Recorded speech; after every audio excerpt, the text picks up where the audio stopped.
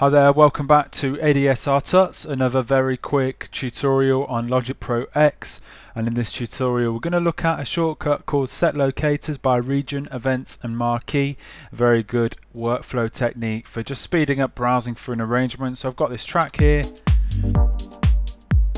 and if I wanted to start looping over certain sections of this track, I could go and set a cycle position up in here and say I want to loop over these 8 bars, and I've set a loop for 8 bars, but actually a much quicker way of just starting to kind of loop and cycle over various different sections of a track in an arrangement, and that's using this shortcut. So if I highlight this region here, want to start looping over that region, all I do is press the equals button and you can see the locators set to cycle over that region now.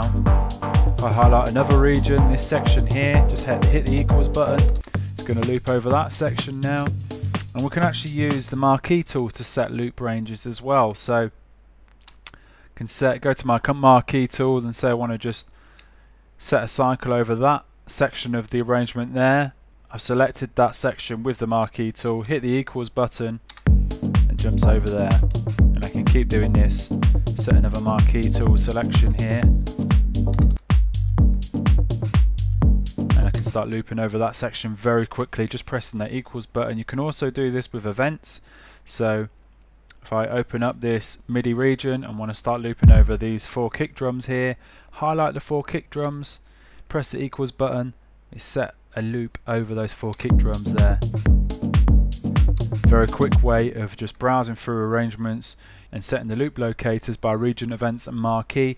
And if you don't have that shortcut set up here, go into your key commands there, go into edit, and you can actually see in here what key commands are set up in Logic Pro X by just in this area here with the mouse pointer over here. If I just hit the equals button, I can see that it's been set up here. Set locators by region, events, marquee has been set up to my equals button. This is a great way of finding out what key commands, what shortcuts are already set up in your Logic Pro X, whether you imported your key commands from Logic Pro 9 or whether you've kind of set them to the default Logic Pro X key commands here. So I could hit P and it tells me that P is show hide piano roll. I could hit F, F shows me F is show hide file browser. So a good way of finding out what key commands are set up on your version of Logic Pro X. So I hope you enjoyed that tutorial. I hope you found it useful. Any questions, please get in touch, and thanks for watching. Cheers.